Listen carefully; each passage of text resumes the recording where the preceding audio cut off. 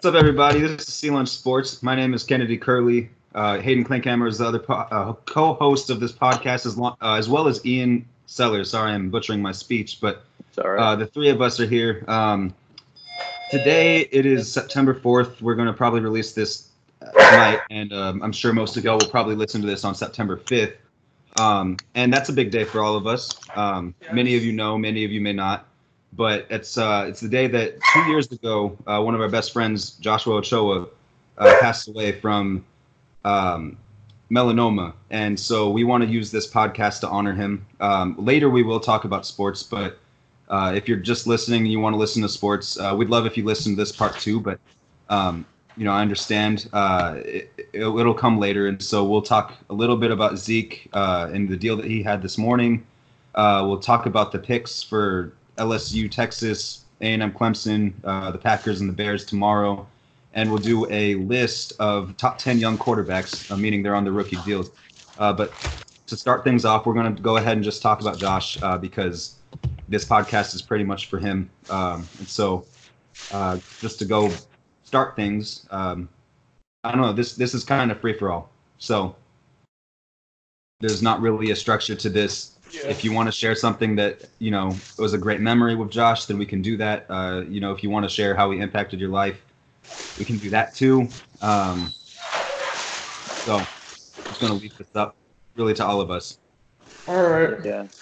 I think I think we've already kind of hit on this, but the motivation behind this and where Sea Lunch came from was, in high school, in the morning before we'd go to class, we'd sit around in the library and we just talk sports, and it was similar to this. It was a similar layout where we just kind of, we were just friendly banter, and we'd go back and forth at each other. And then, of course, lunch. And, it was kind of like the basis of how a lot of our friendships started, especially mine with Josh, was just, based off of sports, based off of our similarities with the Mavericks and the Cowboys. So I think it's important just kind of, this is in honor of him, and that's kind of what made us want to start it to begin with. Yeah. I would say the big thing for me is, Josh and I have always been friends since third grade. So, this just kind of came as we grew older, this part of it. He wasn't exactly the most knowledgeable fan. I think we've made jokes on here before. But definitely with the Mavericks, definitely with Dirk, everything was, even if what he was saying was incorrect, it was very, it came from because he cared so much about the Mavericks specifically.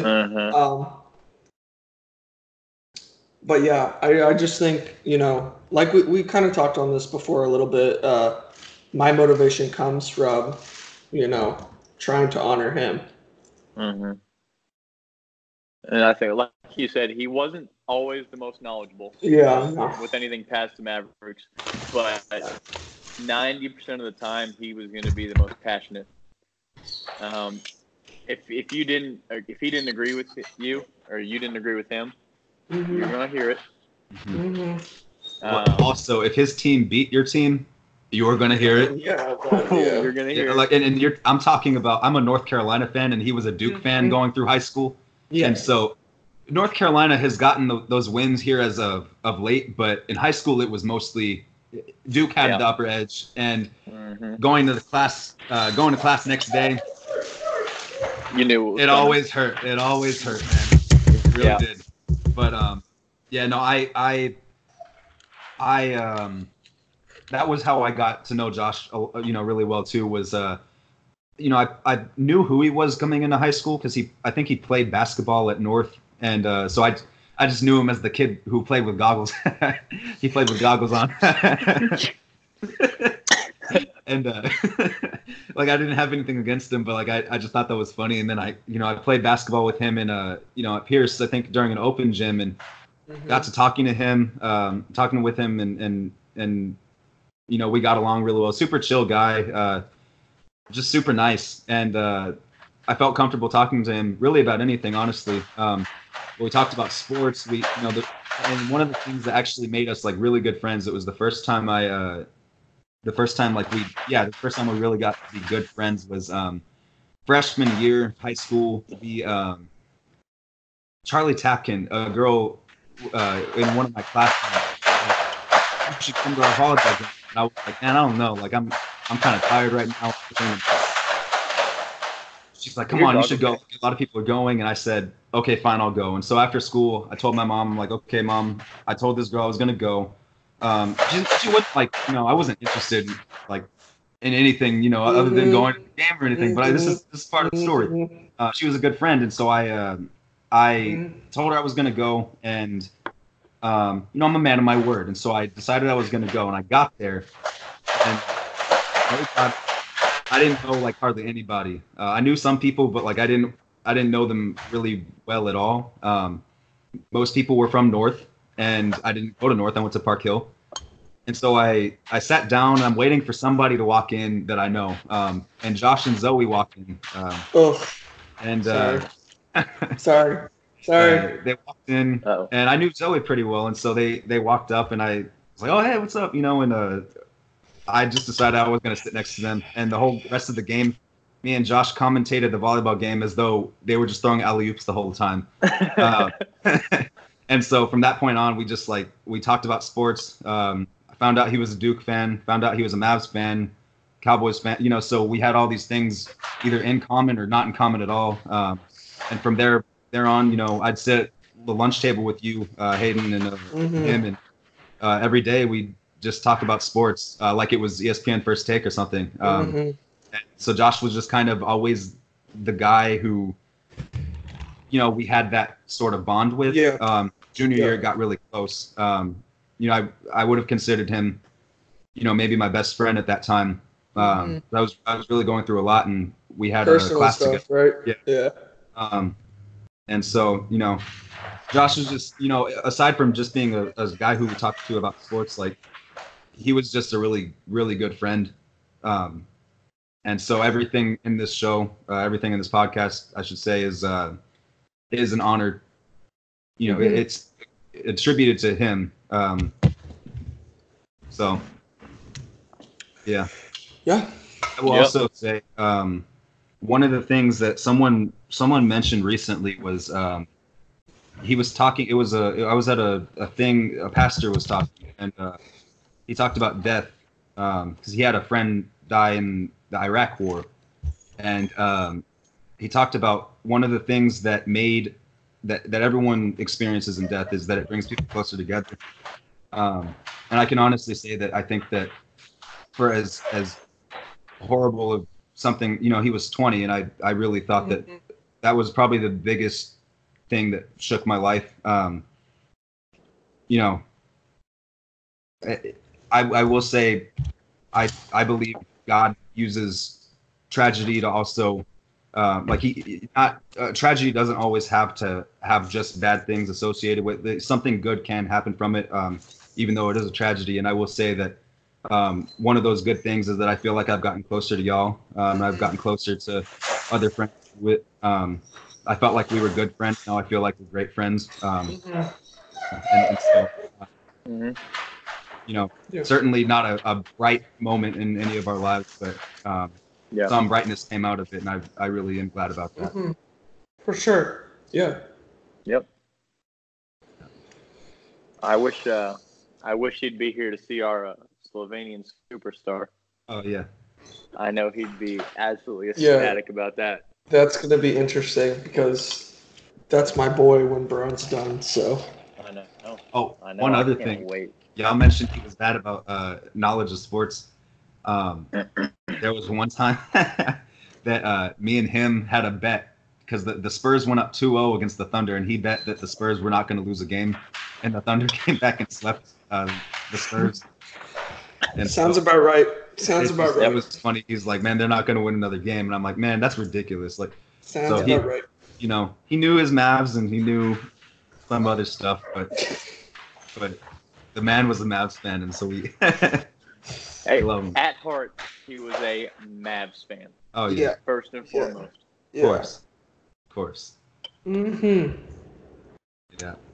Well. I think that's it. Yeah, that's. If y'all want to add in terms of. Yeah, I think that's pretty much good. the Josh. So, real quick. Yeah, that looks like it's everything, but I do want to announce, I forgot to announce this at the beginning, but we are switching to a new platform. It's just going to be audio only, and so just be prepared for that. If you want to watch this, it's not looking like it's probably going to be an option unless you DM us, follow us on Twitter at Lunch Sports, or me at Kennedy Curley 44. Curley is Curly, and Hayden at that boy Clink, capital T, capital B, capital K. Ian, what was it? iSellers 37. You nailed it. Good job. That's awesome. 37. Good job. Anyway, yeah, if you want to DM us about that, we could look at possibly trying to do that. But for the most part, most people have, I'm guessing, have been looking at or listening to audio, and just the audio quality is just a lot better. So, and you're going to be bailed out having to look at Hayden. So, I mean, it's true. That's true. It might be for the better. As my hair gets longer and longer. Yeah. So be sure to just know that we're going to switch to audio only, and let us know how you feel about it, or about the sound quality at least. If we need a grade up, then we'll look into that too. But that's going to be next podcast. But aside from that, we can go ahead and get into Zeke's deal. He got a 6-year extension for $90 million, making him the highest paid running back in the league. And it makes him eligible, or not eligible. He was always eligible to play this season, but he is going to be back for the Cowboys this season. So let's just go ahead and discuss the reactions to Zeke's contract, how it affects the Cowboys. Does he deserve it? Let's just talk about it all. That it's a loaded question because there's a lot that goes into it now. He got it. It's done and over with. And he wasn't going to come back and play in Dallas or anywhere. I mean, he would have gotten probably the highest paid somewhere else if Dallas was to move him. $15 million a year. I think Todd Gurley's making 14.4. Mm-hmm. So you're paid, quite a bit. I thought maybe it'd be like just over, like it would come in at, like 14.6. Not that that's a huge difference, but $15 million a year. I think over 8 years, he's eligible to earn like $112 million or something like that. That's how it's broken out. But 6 years, $90 million is a lot of money for a running back. But I think $50 million guaranteed. $50 million guaranteed, which is the most guaranteed money ever to a running back, isn't it? Yes. So I feel like it's a lot of money, but Dallas is in that win now phase. They are. If you don't do it and you lose Zeke, you're not going to win a Super Bowl. So I feel like their hands were sort of tied in a way. They didn't really have much of a choice, and I think. But Tony Pollard was so great. Tony Pollard would have held it down, but he was not great. So it's not ideal, but you've got to do it if you're Dallas. And I think it's going to hurt later down the road a lot more than it hurts now because it's going to tie up a lot of that money we need to pay some other big names. Dak, Byron. I forgot about him. Yeah, and there's only so much money to go around. So it's going to cost us later on down the road, but he's without a doubt the best player on the roster. He's the best running back in the league. So you've got to do it. I'm just not in love with the contract, but I think you had to. Saquon's the best running back in the league, but it's all right. He probably will be. Right now he's not. I'll overstep that. Saquon will get paid as the highest running back in the league. He will when his time comes. But right now, I think that Zeke. I think that he deserves to be the highest paid running back because of his contribution to Dallas. I think that he's more valuable to his team Yep. then probably Todd Gurley. Yep. Maybe not Saquon, but I can't really say that Saquon is super valuable to his team, being that the team is bad. They're not competing. Yeah, they're not competing. So so he is valuable to his team, but it's not like the team is that valuable. So Zeke is on a team that is a Super Bowl contending team, but they wouldn't be a Super Bowl contending team without him. They are. What are you rolling your eyes at? They have a chance. I'm not. I was shrugging my shoulders. I wasn't rolling my eyes. Okay. But they have a chance. And I even think it's a decent chance. But he's the primary reason the offense goes, and we've seen the numbers where Dak Prescott is an average to below average quarterback. I think his QB rating without him is like 87 or something like that. So my thing is, if Zeke were not the focal point of the offense, then I would probably not want to give him this contract. But I agree with you. Dak, as much as I love him, is not going to win a Super Bowl without weapons around him, and Zeke is one of those weapons. And so for that reason, I have to say that I think that 6 years, $90 million is not a bad deal. The other thing, I will say that 6 years is long for a running back. But Hayden and I know we've talked about this. I can't remember. Hayden and I talked about this, but Zeke hasn't had injury issues, knocking on wood. And yes, please, for the sake of my fantasy team, I need this to not be the year he gets injured. The way he looks, too, he looks like somebody who's built to play football for a long period of time. And so if that is true, I think that 6 years really isn't that big of a deal. So that's kind of where I stand on. Also, once you get to year 4 or 5, and if he is having injury issues, you can cut him. It'll save you some money at the time. You still might have some dead money, but overall, I think that it was a deal that needed to be done. It puts the Cowboys back into contention this season. Yeah, it needed to happen. And he's the top 3 running back in the league. So I think that he deserved it. Yep. Go ahead. Just do it. First off, that is the only Dallas Cowboy that I think deserves that money on the offensive side of the ball. Okay. I've said that from the very beginning. This is the only time I've been so on Jerry about paying his players the type of money that they want.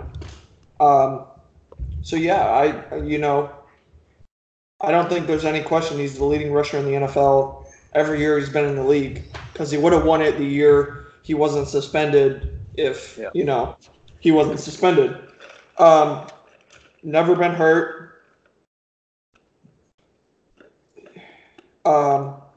Is a full workhorse, carries the ball over 300 times a year.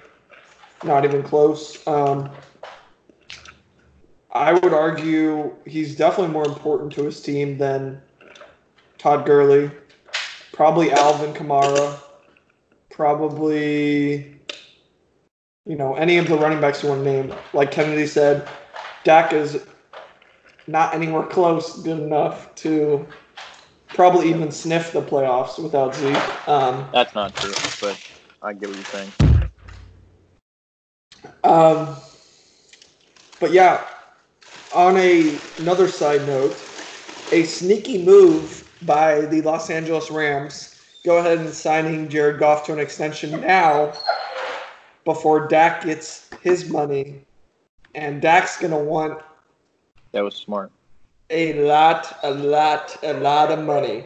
I think it's going to be.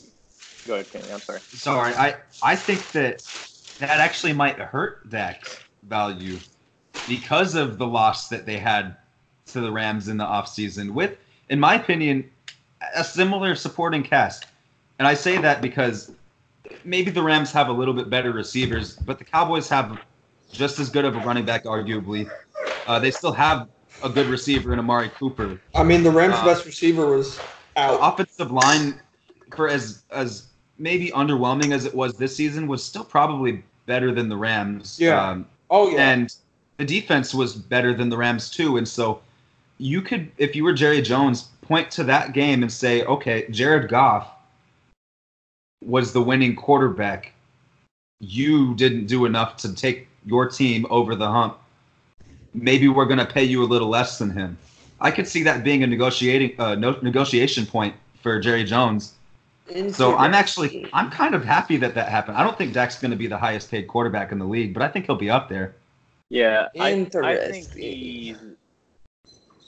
we texted about this. I think he's deserving of. Hayden, hold your breath here. I think he's deserving of close to 25. I think the market's set to where he's going to make about 30. But I think Russell Wilson's at 34, and he doesn't need to be making more than that. So I think with the success of his team, what success? They haven't won a Super Bowl, Hayden, but they've been successful winning games. He hasn't been past the divisional round. What success? They're winning football games.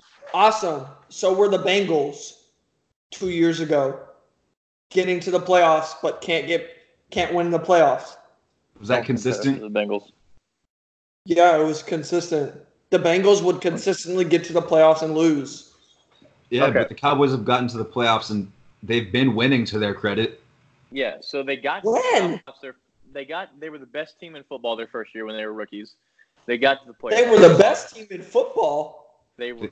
They were arguably the best team in football. They were the best team in the NFC, probably. Yeah. In 2016, their rookie year. If they were the best team in the NFC, how did they not get to the Super Bowl? They were rookies, and I'm not saying that's an excuse, but I'm saying they were one of the best teams. They were the best team in the NFC. Sure. They were. And then, 2017 was kind of a dumpster fire. Zeke was suspended. Nothing was clicking on the offensive side of the ball. Why? Why was nothing clicking? I don't know. Dak couldn't get them. Okay, thank you. Thank you. I'm not. No, right. 2017 was Dak's fault.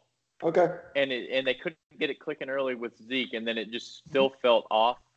Mm-hmm. And they missed the playoff by they were 9-7, I think. They missed the playoffs by a game. So they were still winning football games. In the weakest division in football, probably. And last year, they were struggling bad early on. Got it together when Amari Cooper got traded, and then they made the playoff game. They've been. I mean, if they made it to the playoffs, then they won a playoff game. They're getting better. Defense is going to be better. The offense is going to be better this year. They're getting better. So when Dak, he could make it to the Super Bowl. They could make it to the Super Bowl. They could win the Super Bowl. I'm not saying they are, but they could. And when that happens, his value is going to spike. And I think he's worth. He's going to get paid $31 million, and I'm not going to be all that upset when it happens. If the Cowboys win the Super Bowl, I will come on here on recording and say that Dak deserves his $30 million. Until then, I don't want to hear about Dak getting $20 million. He can't complete a wide open pass. I want to point out. I want you to get a star tattooed on your thigh. Yes. I just want to point out that there you go.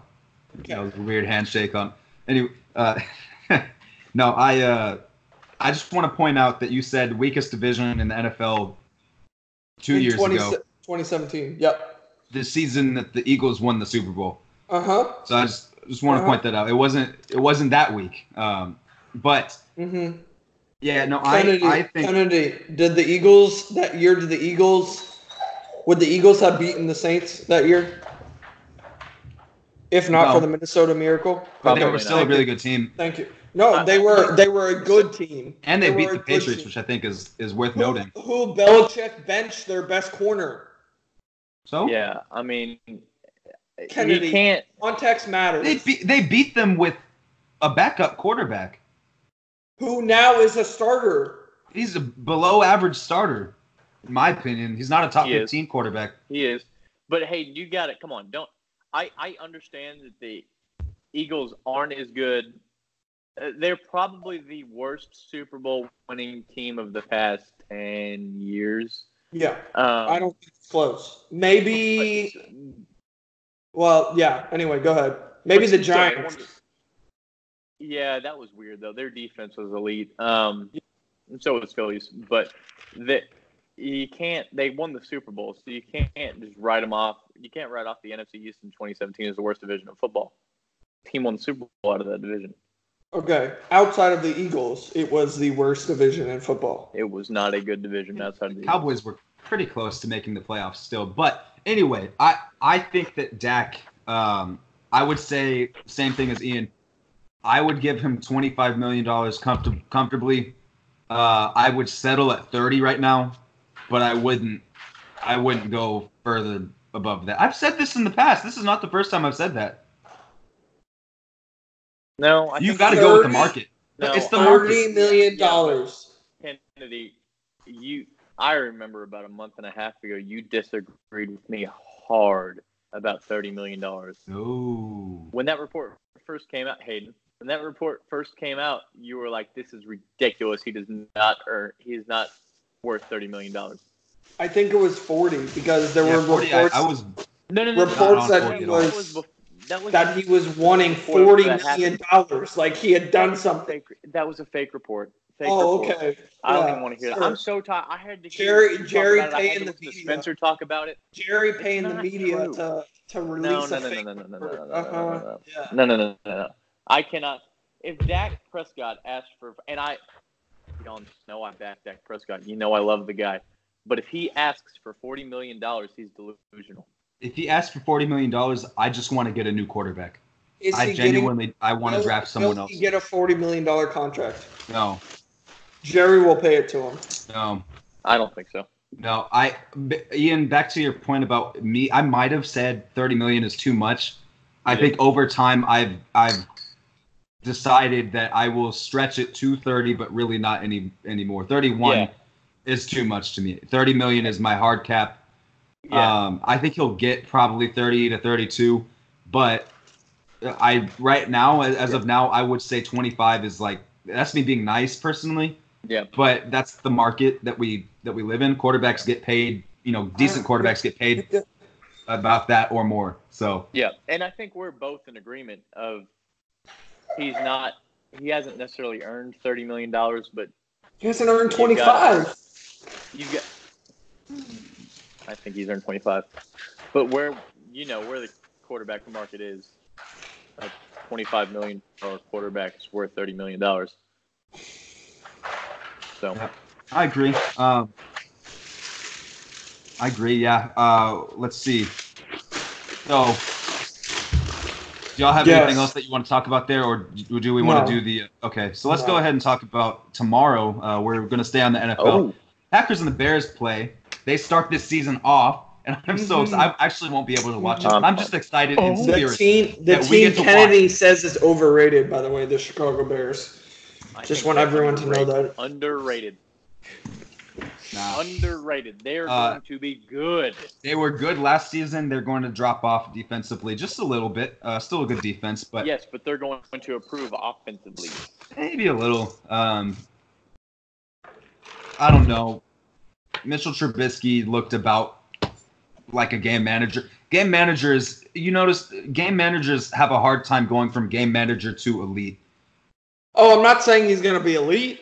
Yeah, and I don't think that he's going to be close to elite. I think that he's going to go from game manager to better game manager, but that's generally about how good it tends to be. He doesn't need to be elite. He doesn't just like he might. Like I'm saying he does. I'm saying he does because the Bears' defense is going to get a little worse. But he has weapons around him. Like Allen Robinson, is that Trey Burton, Tariq Cohen, David Montgomery. Sleeper. That's why I have them in the playoffs. I just don't think that they're going to be that. I think the Packers' defense is way too bad to compete in that division. That is a sleepy, difficult division. Minnesota is so overrated. Do not get me wrong, but they're still going to be tough. That's a tough team. it's a tough place to go and win for starters. I found that out the very, very painful way. I love that game. The Minnesota Miracle, in case anyone was wondering what I'm talking Yeah, that about. was trash.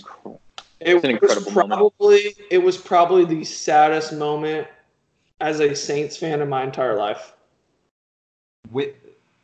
I don't mean to poke too much at you, but which one was worse, the Minnesota Miracle or the Minnesota Miracle? Minnesota Miracle. Worse than the blown pass interference? Yes, because the Saints still had plenty of chances to win that game. That's true. That was the last play of the game. That should have been over. It shouldn't even have been. Yeah. And then he did this. He did this. I know. So cool. That was awesome, man. I can't even lie. Yeah. That was incredible. He did this. That was man. You were talking about game managing quarterbacks. And you could say Dak Prescott's kind of in the similar category. But and this is kind of tying back into salary. I think game managing quarterbacks on good teams have gotten to the point where now they're at the point where the market determines that they're worth, elite money. And I think Dak more so than Trubisky because the Cowboys have had more success. But I think they're kind of similar. Trubisky's better than Dak. You shut your mouth. We can agree to disagree there, but thanks for backing me up on Dak for once in your life. Oh my gosh. I appreciate that. Y'all are so Cowboy brainwashed. I'd say one good thing about Dak. I defend Dak once, and thank you. It's absurd. Thank you. What does Dak do better than Mitch Trubisky? Mitch Trubisky threw 24 touchdowns to 12 interceptions.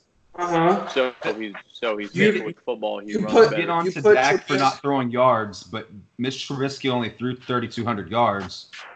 You put Trubisky on Dallas. Are y'all better than y'all are now? No.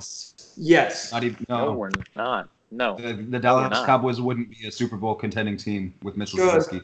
I agree. Good. Talking about the Bears and Packers. Okay, so I'm picking the Packers. Picking the Bears.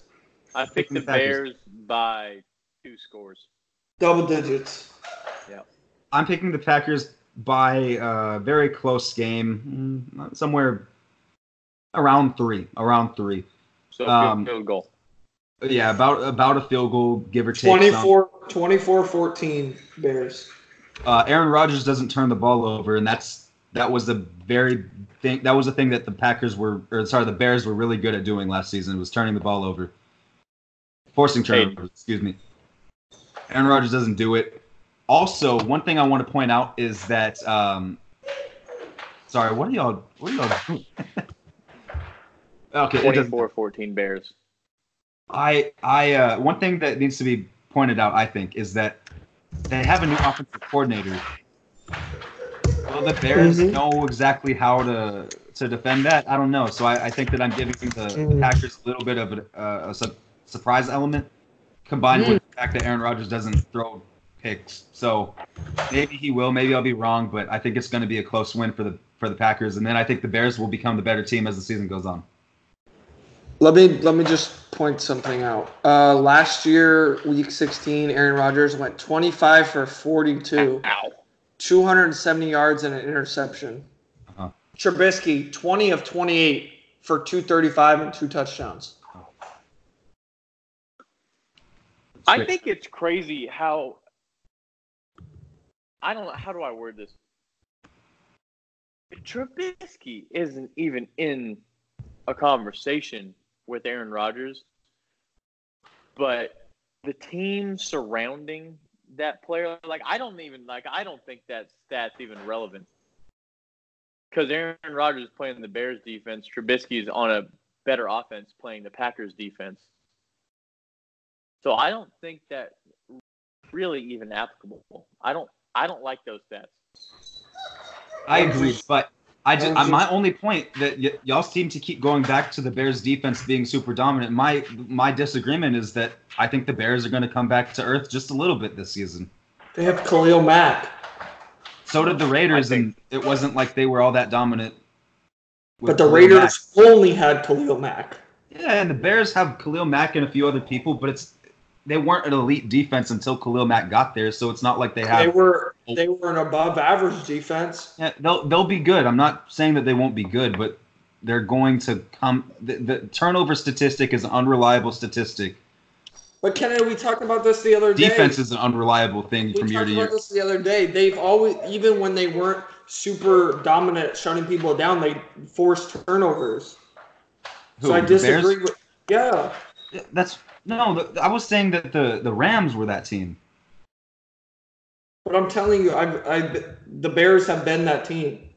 The Bears have been a decent defense. They got good last year, and I'm saying that as a turnover producing team, they will not force as many turnovers this season. And defense overall, especially with a new defensive coordinator, I'm not convinced that they're going to be. They'll probably still be a top 5 to 7 defense, probably 5, closer to 5. But I don't think that they're going to be like the same defense as last season. I think first off, I think that's hard to repeat anyway, even if they did have the same defensive coordinator. But the games in new Chicago? Defensive coordinator, yeah. Okay. Part of me thinks that the first game of the season, I give more of that advantage to Aaron Rodgers than I would Mitchell Trubisky. I understand that argument, but I still think the Bears are, by far the better team. Yeah. And I think you're right that defense is going to be hard to replicate, so they'll probably take a step back.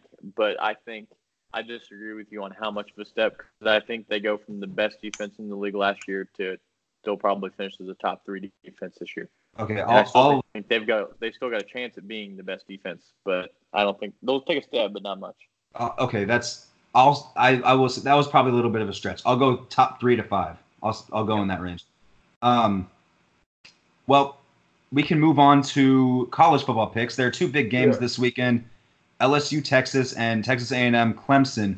The very first game is Texas A&M Clemson, so we can go ahead and talk about that one. Shouldn't take too long, but predictions.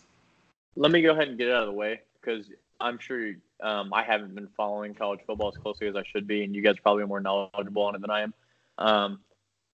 I'm going to go with Clemson for 2 reasons. One, they're the number 1 team in the country, and 2, they're playing your Aggies. So I'm going to lock in Clemson on that.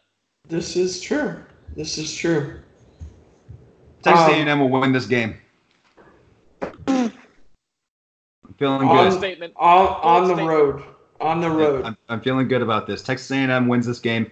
They are, at least, they will definitely cover the spread. I think it's a 16-point favorite for Clemson. Yeah, I disagree with that. They covered that last year very easily. They'll cover that this year again because they're looking for blood again after last season, when they should have been the team that came out victorious. They played better. They just had more mistakes. Yeah, they choked. And so I'm going with Texas A&M. I think that losing as many defensive players as Clemson did, I think that's going to hurt them in this game. But I think it's going to be close. I think it's probably going to come down to the wire. I'm choosing A&M. Maybe a little biased, but Texas A&M is my team. What scares me for A&M, I wish I could pick A&M. That would help me in the long run. But what scares me for A&M is Trevor Lawrence is coming off probably his worst performance ever, and they still put up 52 points and put up 632 yards. I will say that against a solid Georgia Tech team, who's usually, at the very least, they give big schools trouble because of their running attack. They're okay. They're an okay program that Clemson normally takes care of anyway. So I think agree. Trevor Lawrence, Travis Etienne is someone who worries me, but A&M's run defense is also really good. And so I'm more worried about the pass defense. But that was probably the biggest highlight of A&M's first game. Granted, it was against Texas State. So I think that whole matchup it remains to be seen. I just think the A&M's offense will actually be able to move down the field against Clemson. So we'll have to see. Mm-hmm. I obviously wouldn't be surprised if Clemson won, but this is my my shocker pick. Okay, Maybe not super shocking, but I'm going with Clemson. It's definitely not going to be a 17.5-point spread. That's ridiculous. That's absolutely ridiculous. I don't care that Clemson's the number one team in the country. Trevor Lawrence has got to show up. 13 of 23 for 168 yards and 2 interceptions is not good enough. I will say one of those interceptions was like one of the before halftime type of interceptions, but either way, 13 for 23, 1 interception against Georgia Tech is still not that good. Gotta show up. Well, the next game, Texas LSU, it's going to be at Austin. Mm-hmm. So let's go ahead and predict that one. Out of the way. Yeah, go ahead. Okay, I'm going to pick the real DBU, Texas. All right. That was an easy pick. All right. That's all I got. Okay. I'm picking LSU. I maybe a month ago I would have considered picking Texas, but I do think LSU is going to be a really good team this year. I think that the defense is going to be able to manage Sam Ehlinger, pretty solid amount. He is a good quarterback. I think that people hate on him because he's not super accurate, but he overall is a good player, especially in the Big 12. But playing against LSU, it's DBU. No, thank you. It is. Joe Burrow going against Texas's defense, I feel more confident in that than Sam Ehlinger going against LSU's defense. So that's fair. What is the spread on this game? 6.5. That's close. In LSU's favor? Yes. Wow. So forget the home field advantage. Yeah. LSU wins. But it's going to be very, very close. I was seriously considering picking Texas. Were you really? I seriously was considering picking Texas. No. I think you're just saying that. No, I literally I've changed my pick 3 times in my head already. Okay, real quick, give me if Texas were to win, why would they win? They're DBU. They'll force LSU to play catch up. If they get out ahead early by, let's say, 10-0 in Austin. I know we saw that with Joe Burrow last year against UCF, but that's UCF. I mean, this is a whole different type of thing. I still haven't seen – he played great, don't get me wrong. I think he's going to be really good for us this year, but I think this is the one loss we can afford. But I'm picking LSU, but like by 3. I'll say by 3, yeah. Well, that concludes our picks for the big games coming up in the next few days. We might do some more of that coming into, Sunday. I don't know. We'll see about that. We'll have to talk about that later. But now is for the fun part. We're going to do our top 10 young quarterbacks on their rookie deal. So, and to clarify, too, we're talking about on their rookie deal right now. So someone who was extended this morning, or was it this morning or yesterday? Yesterday. Yeah, yesterday. Someone who was extended is still technically on his last year of his deal. He is in his 4th season. Y'all probably know who I'm talking about, but anyway, he is eligible for this because he is in the same year as other quarterbacks on this list. So that being barely said, made my list. You're on drugs. He's not good. I don't know how many times. Like I every single podcast, I feel like we talk about the guy, and I tell you, he's not good. Well, let's go ahead and see where he ends up on your list. Let's start this off at number 10. This is going into next year, by the way. This is. Should I start us off? Go ahead. Kyler Murray, number 10. Okay. It's like Kyler Murray, number 10. Kyler Murray, number 10. Are you being? No, I'm just kidding. I have Kyler Murray at number 10. I do too. Really? Do you really? No, guys. So, Hayden, I thought you were higher on Kyler Murray than. I am, but going into next year. We're talking about going into next year. So real quick, we had a discussion through text, group text, our fantasy group text, about Kyler Murray. One of the things that you and I seem to disagree on is I don't think his ceiling is that high. You think it's pretty high? I think it's really high. Yeah, I do. So what? Why? I guess. He's accurate. He has a good arm. He can run. He makes good decisions. Probably has a better arm than half of the guys on this list. No. Definitely better than Dax. May be one of the ones I'll give you, but Better runner than Dak. no, he's not. What? That's yet to be seen. He's not going to be a more powerful runner. He'll be a more elusive runner, but I'm done talking to you. Yeah.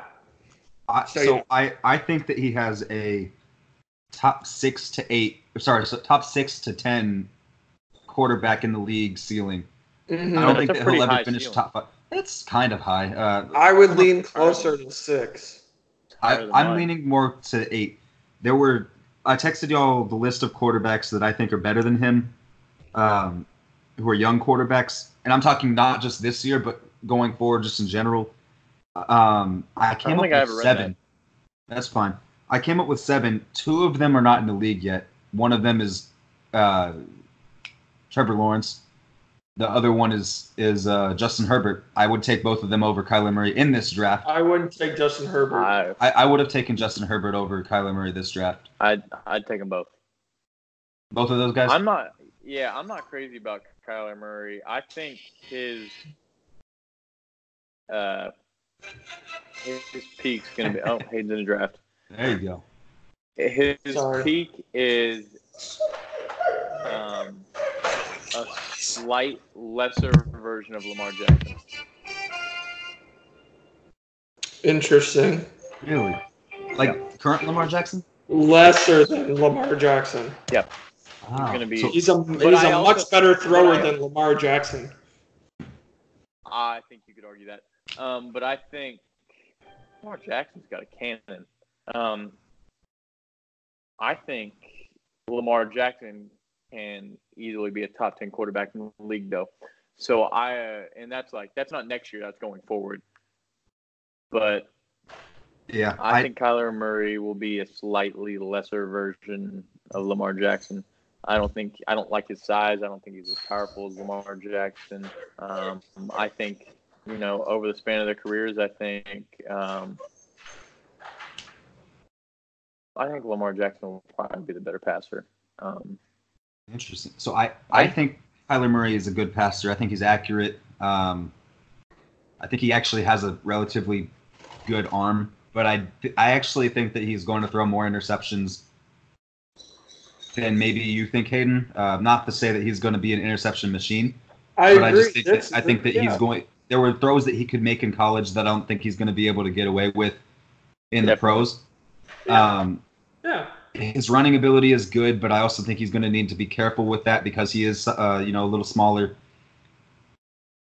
But ultimately, for me, I just think that there are about 7 or 8 quarterbacks that I would take long-term future over Kyler Murray.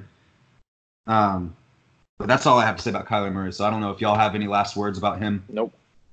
I'm excited to piss y'all off with number 9. This is going to piss me off. Go ahead. It's going to really piss you off. Number 9 is Daniel Jones. No. Yeah. No. I'm kicking you from the call. You from the call. I was expecting this to go somewhere else. But this pisses me off in a different way. You've been muted. Ian.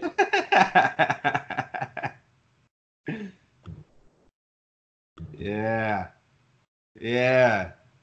I don't know how to unmute him. Daniel Jones. He did have a good preseason, but you know who else had a good preseason? Deshaun Kaiser. Where is he? Exactly.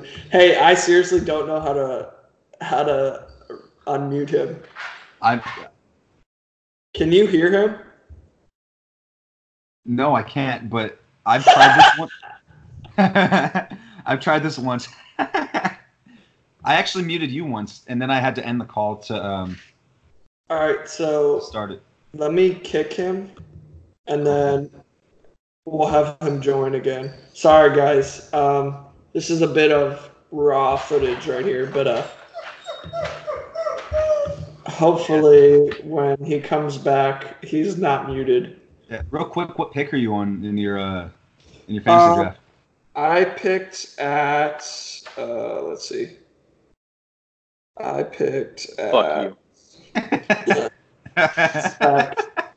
I picked Michael Thomas and Julio Jones. Can you see me? No. What the fuck? Should I mute him again just for fun? No. I'm not gonna do that. All right, guys. So Daniel Jones will be a starter in New York by week 3. That doesn't mean anything. And he's going to be the best quarterback, the most accurate quarterback, and the most fundamental quarterback that comes out of this draft. You don't watch football. Daniel Jones is, well, were there any quarterbacks taken? Oh, it's Kyler Murray, right? Kyler Murray. Dwayne Haskins will be better than. I think I like Dwayne Haskins more. But Daniel Jones, he could be decent. I'm not going to say that he's going to be trash, but he's more accurate than Kyler Murray is. No, Daniel Jones is not as fun to watch, but I think people are putting a lot of stock in his preseason. I don't think that he's a spectacular quarterback.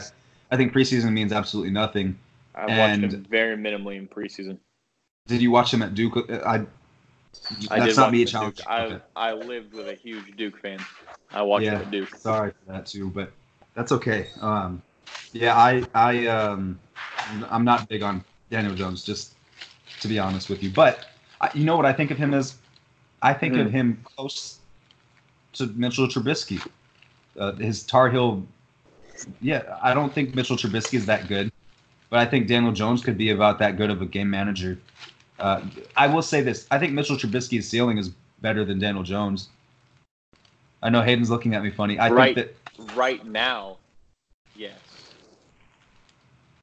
I will say this about Mitchell Trubisky. I haven't seen him play in the NFL, and I'm not going to – that's why these two are 9 and 10, because I haven't seen either of them play in the NFL, so I'm not going to, put them anywhere. I'm not going to put them higher than someone I've seen play in the NFL. Okay. But I do like Daniel Jones more than I like Kyler Murray. Interesting. You want to know who my number 9 is? Mitchell Trubisky. Wow. That's honestly, I don't even think that's a knock on him. It might be, I guess, but it is. If you can think of 8 other quarterbacks on their rookie deals that are better than Mitchell Trubisky. Yeah, I could definitely. That's definitely a knock on him.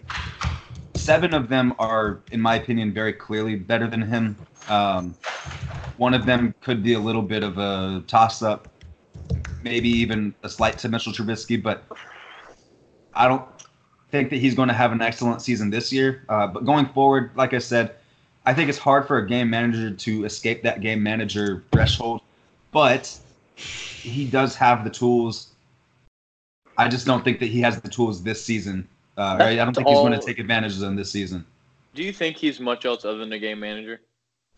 Right now, no. No, you think that's all he is? At this point, yeah. I think he's a good quarterback. I think he's going to be a good quarterback. I don't know. He's 3,300 yards, 24 and 12. He could be better. I think he'll be better. I think he'll be better. I just don't think that he's anything special right now. I think he's better than a lot of these. And we'll get to it. Hayden, number 9. Mr. Dak Prescott. Thinks he's better than Mitchell Trubisky. Look, I'm all for. Cannot fucking wait to see the 8 quarterbacks that you put over Dak Prescott? It's easy. Going into this season? Yeah, going into this season. Mhm. 8 Hayden. quarterbacks on their rookie deals better than Dak. You're on drugs. Yes. No. Ian, do you know the numbers that Dak Prescott had post the Amari Cooper trade? He didn't watch. It's not like if you mirrored the season for an entire season on that back half of the season, Amari Cooper had just as good of a season as Michael Thomas did. You're on drugs. No, that's true. Look at the numbers. That's true. I don't talk to you anymore. Okay, I'm just saying. Dak Prescott had is the a most 67.7 completion is percentage. the most overrated quarterback in the NFL. Dak Prescott is the most overrated quarterback in the NFL. Their yards per attempt was the same. Dak Prescott threw the ball more times for more yards, had 22 touchdowns to 8 interceptions, so not as much of either for his interception to touchdown or vice versa ratio. Better than Mitchell Trubisky. His completion percentage is better than Mitchell Trubisky. He runs better than Mitchell Trubisky. I disagree with you on that, but I just don't think Mitch Trubisky gets to run as much as Dak does. But anyway, go ahead. I actually think that Dak should run more. I think they both should run more. You're gonna have. Go ahead. Have 2 quarterbacks on this list that I don't know who they are. But he's going to say Lamar Jackson. And you're going to which is going to piss me off. Lamar Jackson is better than Dak Prescott going into next year. So dumb. Okay, go ahead. I should punch you in the face. I should take your hat off right now, your ridiculous Saints hat, and punch you in the face with this ring finger. I'm just kidding. I'm not going to punch you in the face, but I should. Number 8. Should. Oh. Should I do my number? I'll do my number 8. I'm a little click.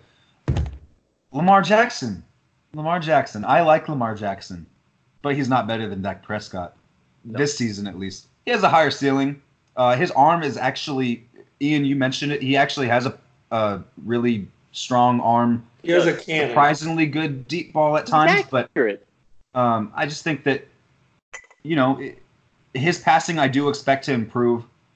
By how much, I don't know, but his run game I think is phenomenal, and I think people think, if he's just a running quarterback, then he's not going to be that good. No, if he can run as well as he did last season, which I think he will, Michael Vick, then he could be Michael Vick. And I know that's kind of a cliche thing to say and about that's better than Dak Prescott. Prescott. No. Kennedy. One. Kennedy. That was bold. No. Hold on. Let me finish. Dak Prescott is not better than Michael Vick, but Lamar Jackson will not be to Michael Vick's level this season. I bet you he will. Wait, hold on. No, he will not. He'll throw for 3,000 yards and rush for over 1,000. Okay, he will not rush for over 1,000. Kennedy, you know how many quarterbacks have rushed for 1,000? Probably One. 0. It was Michael Vick. Yeah, okay. Exactly. Thank you. Not in year two. Everyone knew Michael Vick was going to run the ball. Kennedy, the offense is literally built around Lamar Jackson running. Mm-hmm. But Michael Vick at least could throw the ball a little bit better. Lamar Jackson will be the Alvin Kamara to Mark Ingram. No. Yeah, Kennedy, yes. I'm telling you. Even Alvin Kamara didn't get 1,000 yards rushing. Because Alvin Kamara caught 90 passes. Yeah, but he was splitting touch with Mark Ingram. Think about the fact that Lamar Jackson's going from Alex Collins to Mark Ingram as his running back. So he's going to have help in the backfield. So I don't think he rushes for as many yards this year as he did last year. Yeah, I think if he does, it's going to be close. I just don't think he'll be the same passer as Michael Vick. Right now, if Lamar Jackson puts up 3,000 passing, 1,000 rushing, can we all come on here and say that he is undoubtedly better than Dak? Well, if Dak wins the Super Bowl, then we have to have another conversation. But I don't think you can say that. No. Why? Not definitively. Dak has the best running back in the NFL behind him, probably at one point was the best offensive line. We'll say top 3. They might be the best this year if healthy. Yeah. Okay. So his number 1 receiver is, you could argue, if you want to argue top 15, y'all will probably argue top 10. At the end of the day, I'm not going to argue top 10. I didn't have him in my top 10. I would say barely top 15. The mole rat will argue top 10. Look, I'm just saying, for what we saw, and you're saying if Lamar Jackson has that type of season, sure, he might be better than Dak Prescott. We have to look at the touchdowns to interceptions and everything like that, but he might be better than Dak Prescott if we have that conversation.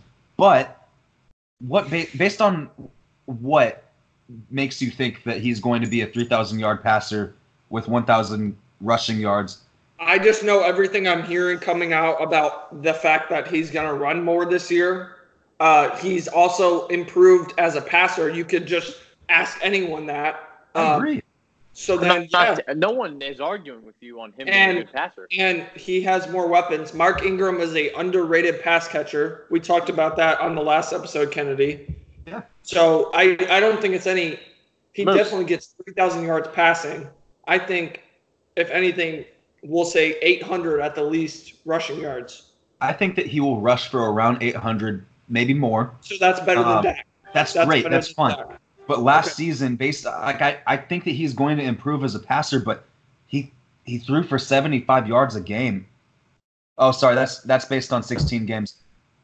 They didn't even started 7, so he only threw about 150 yards a game. But literally, if you watch them, they wouldn't throw the ball. That's fine. I'm just saying, as a passer, he wasn't spectacular last season. I think that he will get better, but I don't think that he's going to be an all-pro or Pro Bowl or even close passer. I think he's going to be a good enough passer who can run the football and put them in the playoffs. You and I both have him there because Lamar Jackson is better, but I don't think that his mechanics are going to go from bad to just great all in one season. He doesn't have he has bad mechanics throwing the ball.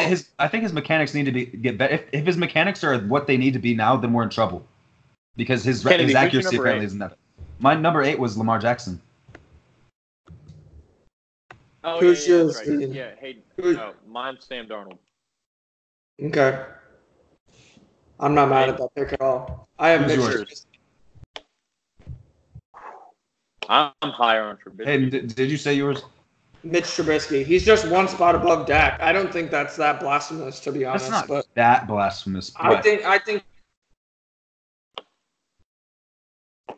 I did have to give him a hard time. Did he just freeze? I've watched a lot of both. He's a better thrower than Dak. I've watched a lot of both. I'm going to piss both y'all off. Are we at number 7? Number 7. Yeah. This is what I think. If this is what I think it is, I'm going to throw up. Mine? Yeah, go. Lamar Jackson. Oh, okay. Never mind. Damn, I'm higher on Lamar than y'all are. Oof. I like Lamar. I really do. I think that he's going to be a valuable runner, but I just think that there are my number 7 is Sam Darnold. Same.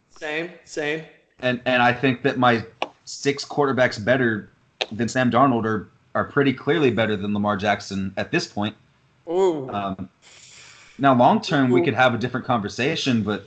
Oh, my list is going to make y'all mad. My list is going to make both y'all mad. I think my list is going to make nobody mad. Except for you, maybe you, Ian, later, but. It will. I know it will, but it's all right. Yeah. So what are we at? 6? Ian, do you have Dak in your top 5? Number 6. Hang on. No. I don't want to hear it. Say my 7 is Sam Darnold. Yeah, you said that. I did? Okay. Yeah. All right. I just wanted to make sure. Number 6, who is lucky I put him as high on this list as I did. Jared Goff. Oh, wow. That's literally I'm going to leave it at that. He's not a good quarterback. I'm going to leave it with that. Why? You stood up and left when I. Oh, he is if you think. You always say that, Kennedy, you alluded to it, and I'm not going to disagree with you. Dak Prescott as a game manager. Jared Goff is a product of this system. Jared Goff is not a good quarterback. I knew that was coming. I knew that was coming. I think I've said it since the NFL season ended. The Rams are an absolutely stacked roster. And I think Jared Goff the things you say do not make sense. Ian. Look, I understand. Did you just say Jared Goff is a game manager? Yes, he's not a good quarterback. Jared Goff is 700 yards, 32 touchdowns. Jared Goff, 1 QBR. Jared Goff is good because the Rams, on paper, are the most talented team in the NFL. Yeah, not true. They're the most talented defense. Talented defense. Offensively, the wide receivers they're not the most stacked wide receivers. Cup is their best wide receiver. Don't even get me started on Brandon Cooks. Brandon Cooks is overrated. Brandon Cooks is a really good. He's a very good overrated receiver. Look, I'm not even saying that Cooper Kupp is underrated, and Brandon Cooks is an underrated. He's an overrated one. If you ask people, as a number 2 receiver. If you ask casual people who's the best receiver on that team, most of them would say Brandon Cooks, and that's not true. Okay, I just want to make sure we hold on though. So he has good receivers. I'm not going to deny that, but did you have Cooper Kupp as a top 10 receiver? I did. I did. Did you? I think. Did he have? I'm pretty sure I did. 10, I want to say. If even. Yeah, it was right. I didn't. 10. I did. I had him at 7, but I'm really high on him. He can't stay healthy, so there's that. But when he is healthy, he's pretty good. He's really good when he's healthy. Pretty good. I think he's extremely underrated. He's really good. I don't think that he's great, but he's really good. If he's healthy, then he probably is a top 10 wide receiver. He's really good, and he makes Jared Goff look really good. Brandon Cooks probably benefited off of Cooper Kupp's injury as far as statistics go. So there's that. Brandon Cooks has played with 3 fantastic quarterbacks that make him look better than he should even sniff a football field. Brandon Cooks is a disgrace as a receiver.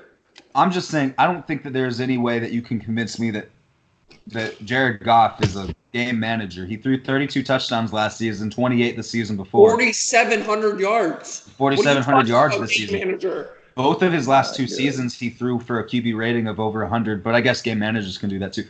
But his volume numbers are good. They're really good, actually. And I mean, I know that, yeah, sure, he has really good players on his team, but they have a really good quarterback throwing to them. Let's put him on the Steelers and see how successful he is. I think he'd be great. I don't think so. I think he's better than Ben Roethlisberger right now. Give me Jared Goff over Ben Roethlisberger. They're close. Even in Ben's prime, I thought Ben was. Ben Roethlisberger is extreme. You want to talk about overrated quarterbacks? Am I the only person that's not going to say something blasphemous today? Ben Roethlisberger is extremely overrated. No, Kennedy, you're coming up on some blasphemy here pretty soon. All right, what are we at? Number 6? Yep. Dak Prescott. You're dumb. That's too high, but okay. Well, you're gonna be mad when Ian has him at number 2. I dare him to put him at number 2. I honestly think that he might have number 2. I will mute him again and leave him. Let's you and I, because I think Ian just stepped off. Let's do a prediction of what Ian. No, he's back. Okay. Nope. Let's do a prediction of what Ian is going to say. That's a joke. Number 1, Ian's gonna say Mahomes probably. Yeah. Then Dak. Then Baker. If he has Dak over Deshaun Watson, Kennedy, I swear to God. I swear to God. I will. Yeah. I'm with you. He's going to have Baker over Deshaun Watson, and then he's going to have Deshaun Watson, and then he's going to have. We still talking about me? Yeah. What are we at? Number 6? Yeah. I said Dak Prescott. You said. I said Jared Bum Goff. I have Lamar Jackson. That's fun. Just kidding. Wait. No. I read that wrong. I have Carson Wentz. Sorry. Carson Wentz, he's not even on my list because I left him off. But that's not purposeful. That's because I figured he got paid, so I didn't even. Oh. I didn't. Pretty sure he's on his rookie. He's on his rookie deal, right? He got paid earlier this offseason, but he was in the same draft class as that. Oh, okay. So he's still on his rookie deal. It's not. He got paid last year and he got paid last year and it started this year. Quarterbacks in their first 5 seasons are eligible for this list. We could have just said that, but okay. No, he got why I left paid him this off. offseason. All right, so I have him at 6. My big thing is injuries, and when playing last year, he struggled pretty badly. He struggled pretty badly. He has not played in a playoff game, and he got handed the Super Bowl ring. And also, he was going to win MVP until he got hurt, which is something Dak will never even be able to do. No, Dak's rookie season, there was almost a conversation about it. Both those rookies had put a little spark about MVP. All right, look. You're on drugs if you believe Dak. No. So maybe I'm a little higher on Carson Wentz than both of you. I like his talent. I just wish, he played better last year. They sucked when he played. They sucked. I don't think he sucked. They were terrible. He was pretty bad. My biggest knock on Carson Wentz has been his completion percentage, and he threw about 70% this season. 21 touchdowns, 7 interceptions. That's in 11 games. So maybe he could have cut the picks down, but that's not that bad. Most of it was – what was that? If Carson Wentz was on my list, I would have put him where Jared Goff is and pushed Kyler Murray off the list. Okay. So Goff would have been at 7. Would have been at 6. Carson Wentz is my number 5. Did I say that? Oh. Yeah. No. We just got there. So he is, as much as I think that he's a little overrated, he was an MVP candidate 2 seasons ago until he tore his ACL. I think he had a good season last season. They just weren't winning with him. But he was playing fine, in my opinion. The only issue that I really have going forward with him is injuries. Mm-hmm. And I still do want to see his completion percentage stay about where it is. 69.6% is actually pretty solid. Nice. But if he can stay healthy this season, which I'm not going to sit here and assume that he's – most of the games that he missed last season was because he had an injury that he could have played with, but they wanted to sit him out because they probably weren't going to make the playoffs, and they did because of Nick Foles. And then they didn't want to risk injuring him further. Their schedule was softer, by the way. But I agree. Let's not act like Nick Foles came in and completely turned the team around. No, yeah, I agree. They played pretty crappy teams. But my point in saying this is just that Carson Wentz, he was playing just fine. He could have played that last stretch of the season. They just didn't want to risk it. I think he would have been fine. But that to say, I think that he's going to have a really good season this year. But I am a little worried about the injuries. So I kept him at 5, but I think that he could honestly be higher than this.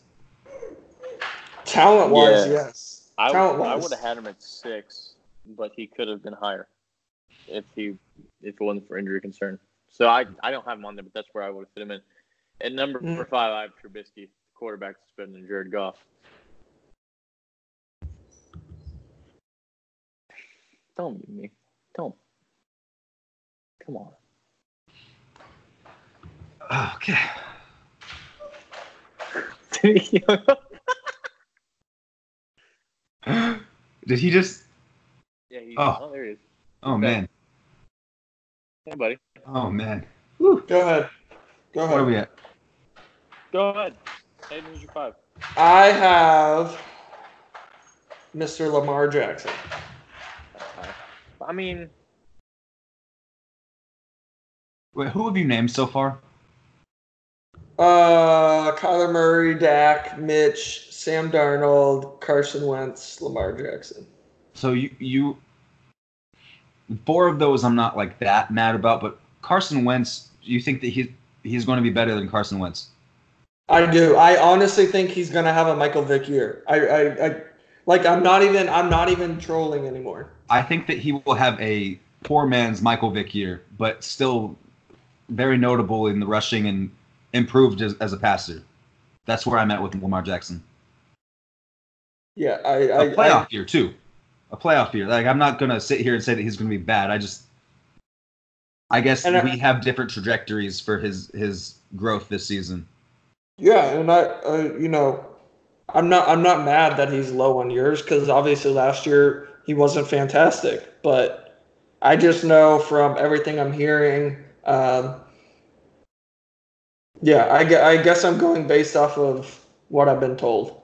Okay, well, are you being told that by Saints people, like the blog people that you do, or is that mostly just reading through sources, even at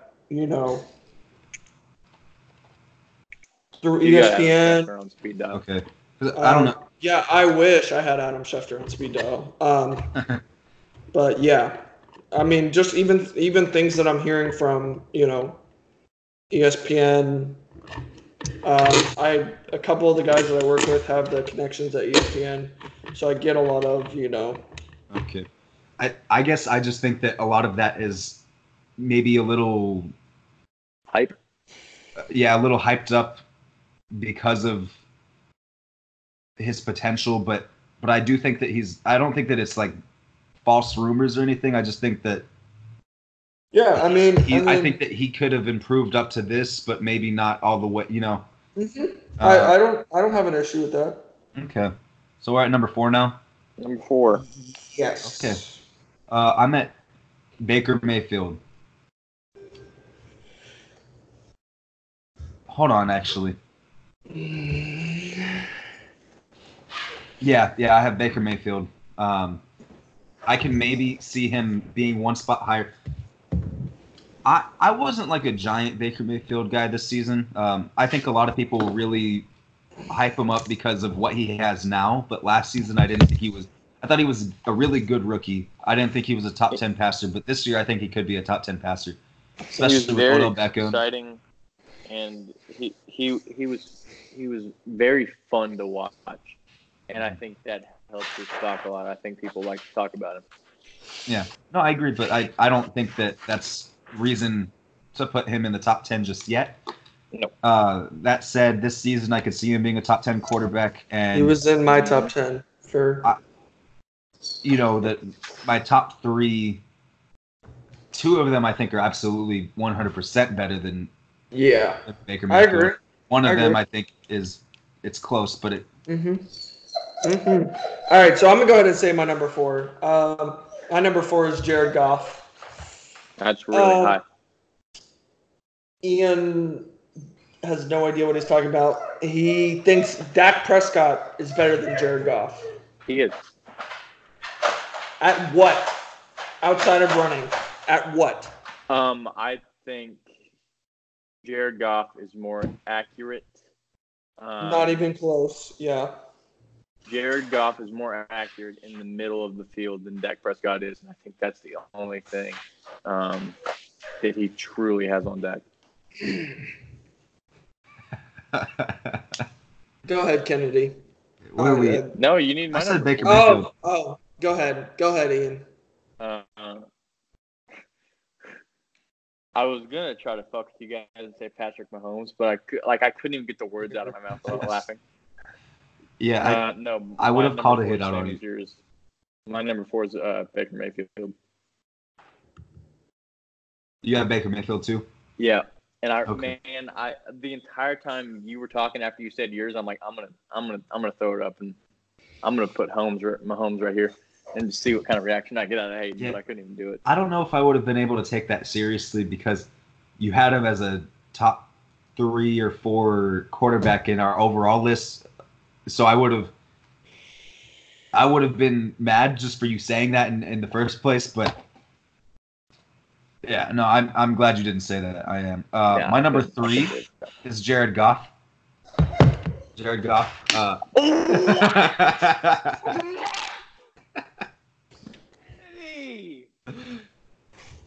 What? I'm not mad at Where that, did you Kennedy. have Rain Dakota Prescott on your list? Huh? Where did you have Dak on your list? 6. All right. Yeah, let's see. Who did I have over Dak? And that's Prescott? high. Dak I is just- just I high. cannot wait for NFL football to start. Look, I could see Carson Wentz with the injuries being lower than Dak Prescott. I don't like it, but I could see that. Jared Goff, I think, is 100% better than Dak Prescott. I really don't think it's that big of a debate. He's a more accurate passer. His deep ball is more accurate. He's, I think that's really what it comes down to. Quarterbacks need to be accurate. And Dak, for as much as I like him, I don't love his overall accuracy. I don't think it's And bad. so I don't think it's nearly. I agree with you. And I think that's your one knock you can put on Dak Prescott. It's his accuracy.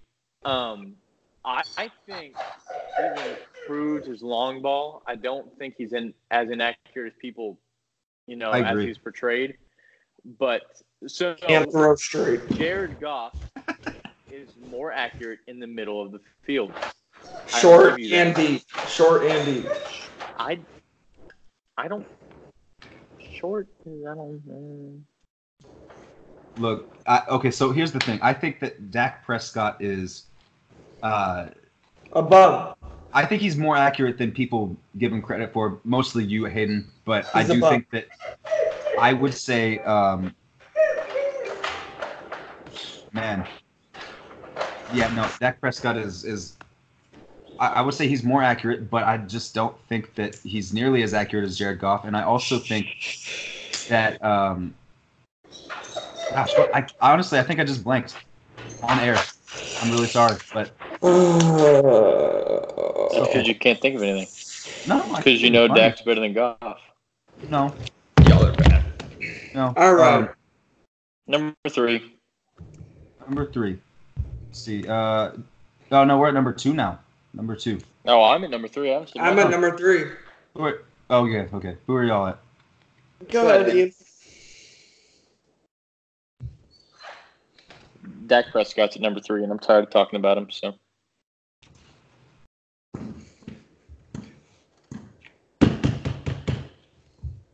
Okay, I'm good.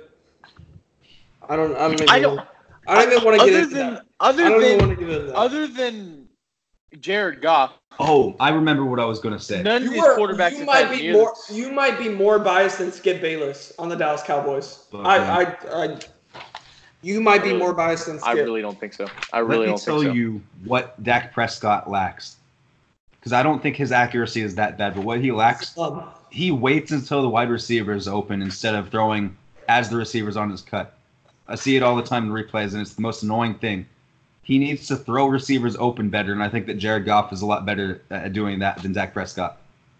I will not argue that with you one bit. He's a bum. No. I think Jared Goff does have... His receiver's right here, and he throws it 20 yards over him. You're dumb. Go ahead and... I watched it happen over and over and over. Just spit out your number 3. What is it, Baker Mayfield? Yeah, it is. We know it is. Are you sure? I guarantee you it's Baker Mayfield. It's Deshaun Watson. Kennedy, I'm sorry. I had him at 5th, but I honestly think Baker is going to have a much, much better year than Deshaun Watson this year. Why? Throwing the ball. More weapons. He is a better pocket passer. He's behind a much better offensive line. I'm not saying that Baker is necessarily so much better than Deshaun. I just think he's going to have a much better year than Deshaun. If Deshaun Watson were on the Cleveland Browns, I would potentially pick them to make it to the Super Bowl. I would too. They would be my Super Bowl pick with Deshaun Watson. I would too. But what I'm saying is, in terms of being better next year, Baker will have a better year than Deshaun Watson. Okay. Weapons around him. I don't know, man. I just think that Deshaun Watson. So spoiler, he's my number 2. Deshaun Watson is. It's close. And Kennedy, you know how high I am on Deshaun Watson. Yeah, I just think that just for everything that Deshaun Watson had going against him last season, other than obviously DeAndre Hopkins, he was still a top 5 quarterback. And he was the most sacked quarterback in the NFL. He was the most sacked quarterback in the NFL. Mm-hmm. And he didn't. I'm going to pull up his stats real quick. Line in the NFL. He had no running game at all. And none of those things have changed. None of those. They have a better offensive line. They added a decent left tackle. That doesn't mean the rest of the offensive line is. He's a pretty good left tackle, and left tackle is probably the most important position for Deshaun Watson. Yep, I agree with that. So I think that he's better. He's a decent left tackle. He's a good left tackle. He's a pretty good left tackle. And I think Duke Johnson's he's gonna be successful running the ball. I think he'll be more successful. You want to know what's funny? Duke Johnson was the 3rd running back on the Browns. They have Nick Chubb and Kareem Hunt. Exactly. Thank you. That's what I'm saying. That's my point. That's fine, but that's still a better. It's a step up for Deshaun Watson. See, this is my point. I expect him to be better next season. I always say is we're not arguing about who the Browns. I don't know. I think the Texans will be better than the Browns, but you're saying the Browns have better personnel surrounding Baker Mayfield, and that's why you're taking him over Deshaun Watson? I think but it's very Deshaun close. Watson Again, will be the better quarterback. And Deshaun Watson. The better thrower, I disagree with that. So, okay, I would say Baker Mayfield might be the better thrower, but I don't think it's that far. Deshaun Watson is also a better runner, and I just think he might be a better decision maker. Also, I would say I trust Deshaun Watson. I trust Deshaun Watson more in the clutch too than most. I disagree. Over Baker, I would take absolutely. Baker. Oh, 100%. I would take Baker. I would take Deshaun Watson over. I wouldn't say any quarterback in the league, but there are very few quarterbacks that I would take over Deshaun Watson in the clutch. Interesting.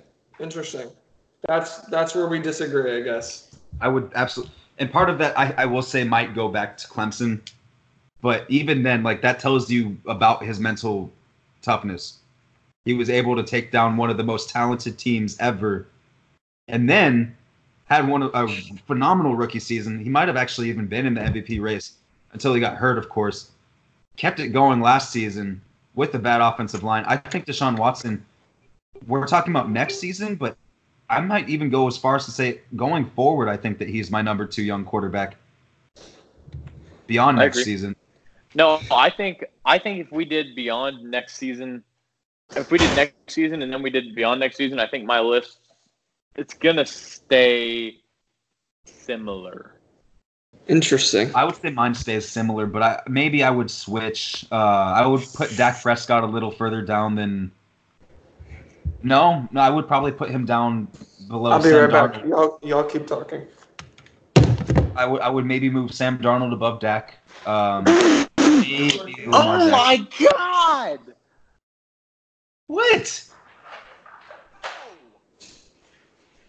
No! Why?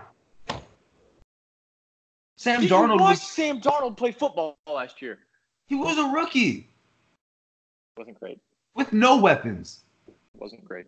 He wasn't. I don't think he's really as big of a deal as people had him coming into the league, but I still think he's a really good quarterback who's going to be one of the better quarterbacks in the league going forward. So I have him. He's got, other than Daniel Jones, and it's close, I think Sam Darnold has the lowest floor on this. No, you know what? I'd say he has the lowest floor on this list. I could see Sam Darnold being a decent starter. I could see Sam Darnold being out of the league in 5 years. Lowest floor for me would have to be Lamar Jackson, Mitchell Trubisky. No, Lamar Jackson, Kyler Murray, Mitchell Trubisky. What'd I miss? And then Dak Prescott. Hey, I was just saying that I would list, switch Dak Prescott and Sam Darnold if we were saying going forward. That's not even close. I'd say next season. You're dumb. Hey, Hayden, on your list, who has the lowest floor? Who was the lowest floor? Yeah. Yeah. Ooh. That's tough. Dak. It wasn't that tough, apparently, for you. I don't think that's close. You think that Lamar Jackson? Mitch Trubisky, maybe. My number one is Patrick Mahomes. I'm done talking tonight. I've got. I think everyone has probably Patrick Mahomes. Yep. But no, I would say if we were doing just future quarterbacks in general beyond next season, I may make Kyler Murray a little higher. I would too. He'd be above Dak. Mitch Trubisky would fall. I would put Sam Darnold over Dak, and that's Sam Darnold's already over Dak for mine, so I put Sam Darnold higher than Lamar Jackson, and probably Jared Goff, and maybe Carson Wentz. I can't believe I do a podcast with the two biggest Dak Prescott haters on this planet. I like Dak Prescott is a bum. I'm pretty realistic with him. Here's the thing. The last thing that I'll say, since we just mentioned Kyler Murray, or at least I did, the 7 quarterbacks that I feel very comfortable saying will be better than him are. Hold on. Sorry, I was trying to time that right. Patrick Mahomes, Deshaun Watson, Baker Mayfield, Carson Wentz, Jared Goff, Trevor Lawrence, and I think Sam Darnold. You could also argue Justin Herbert. So there are 8 quarterbacks in the league that I would probably take over Kyler Murray going forward for the rest of their careers. So that's why I'm not mad at that. I mean, I think going forward, this age of quarterbacks, probably we could compare to the deepest ever, at least going forward. So maybe I don't think his ceiling is low. I think more so his ceiling compared to the rest of the quarterbacks. I mean, he's more a runner than a thrower, obviously. Yeah. Obviously. But I have no issue with that. But the fact that I would say Dak or Mitch has the lowest ceiling. Hayden, not Lamar Jackson, because I think if Lamar Jackson stayed about where he is now, that's a lower ceiling than most of these guys. But I don't think Lamar Jackson will stay where he is now. Hayden, text me your address. Mm-hmm. Because after this weekend, I'm gonna buy this for you. Okay. Mm-hmm. I think that's a good way to end the show. I don't want to ever see that again. So yeah, exactly. Thank you, Kevin.